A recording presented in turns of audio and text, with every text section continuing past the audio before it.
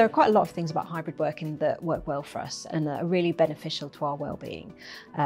Having flexibility always makes people happier if they can have a flexible approach to their work and they can fit it into their life at home more easily. You know, if you're working from home and if you've got children or you've got dependents, their lives are really greatly improved by having the opportunity to do some hybrid working and be more flexible. Having more autonomy over your lives and freedom automatically makes you feel more in control, and again, that makes you feel better. Working from home, people often find that they're less distracted, they can get their heads down and really work on stuff that they need a lot of concentration and focus for. Whereas in the office, you can often be distracted by other people, by noise, and not get the work done as efficiently.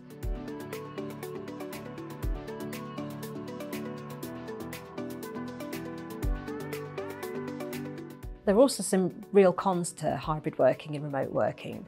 And one of the main ones is our tendency to overwork when we work from home. We work longer hours, we don't get up for breaks, we don't stop for lunch breaks. So you can be sitting at your desk all day just thinking, well, I'm just going to get this done, I'm just going to do the next thing done. And you don't really give yourself any natural breaks, so you can work a lot harder and work a lot of overtime without really realising. And that starts to leach into your home life. And it's when you have a bad work-life balance that can really lead to symptoms of stress and burnout. So you have to really watch yourself when you work from home. One of the other things is that although you may be able to get your head down and do a lot of work and concentrate, you don't have any social interaction, and you can then really start to feel isolated. And if you do then have problems with stress and situations that you can't deal with, you then feel very much like you're operating on your own, and that you don't have the support to get you through it. And we know that you really need the support of colleagues and your manager to be able to get through situations. When you're working at home, you feel like you're on your own.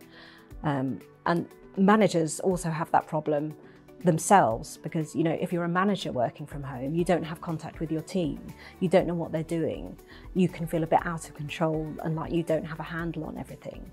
You don't spot the signs of burnout in your team members. You can miss it, and somebody working above you isn't going to see the signs of burnout in you. So it all becomes a bit hidden, and burnout's already something that's hidden. And so remote working kind of facilitates a greater tendency towards burnout.